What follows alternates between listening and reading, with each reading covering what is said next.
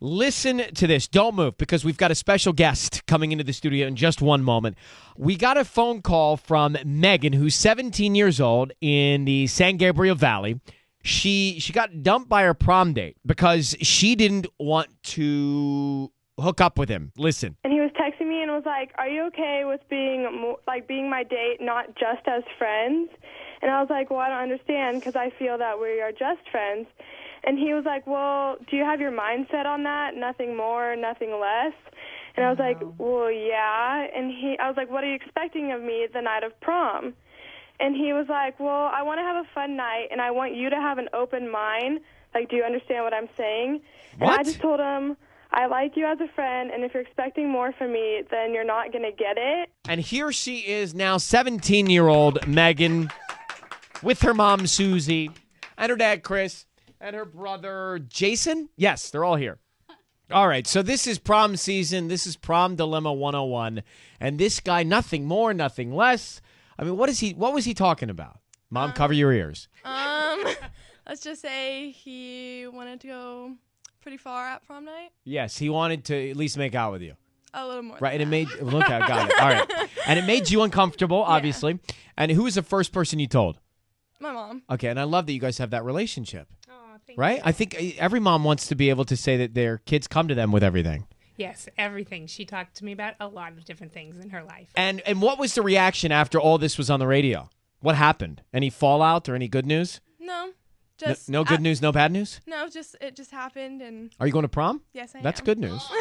But not with that dude. No. What was with that dude? I mean, I don't want to point him out don't because, know. he's a young guy. He's trying to figure himself out, right? I mean, he's a little bit naive. But to say that, it just seems so uncomfortable. I felt for you, but I'm happy you're here.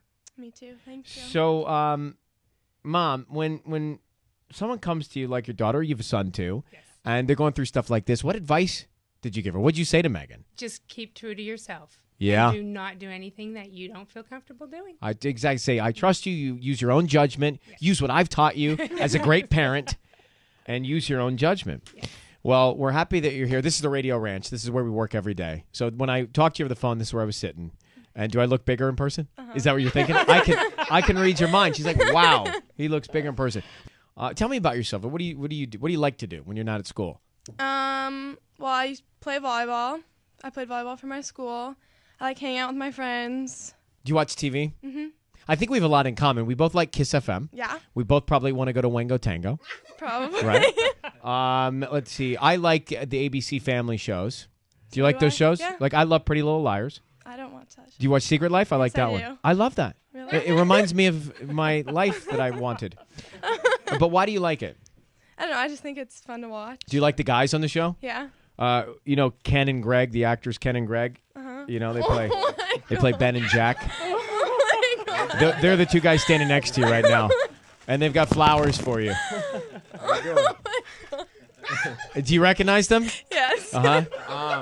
We're actually wondering if you'll go to Wango Tango with us. Oh my We'll god. take you backstage, and Darren's gonna come too. Yeah. You down? Yes. All right. Are you down? Gentlemen, what's up? How are you? How you doing? Come on in. Use a microphone. Oh my Here's god. Susie. Slide one. Let one of them borrow that microphone. Just roll your chair on over. It's family style. We'll do this family style. No, I want to know what's going through your head right now, I'm Megan. just in a state of shock. I don't know. No, look at these guys. Don't not look at them. They're serious. They want to take you to Wango Tango to be their guest. That's really big. Do you want me to get permission from Susie? I'm pretty sure she's gonna say yes.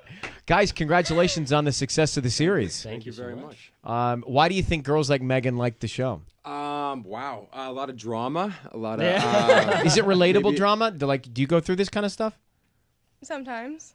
The love, it's a little embellished, right? I mean, it's not quite as perfect drama like in your real life, is it? Right. No. Yeah. But it's the same, and the confusion's the same, and the relationship. Did you hear what happened to her? Yeah, we heard. We need to go kick this guy's. I know. Hell yeah.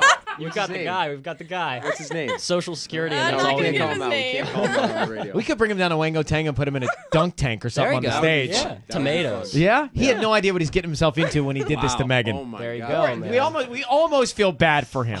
We don't want to make him feel bad, but you know what you did.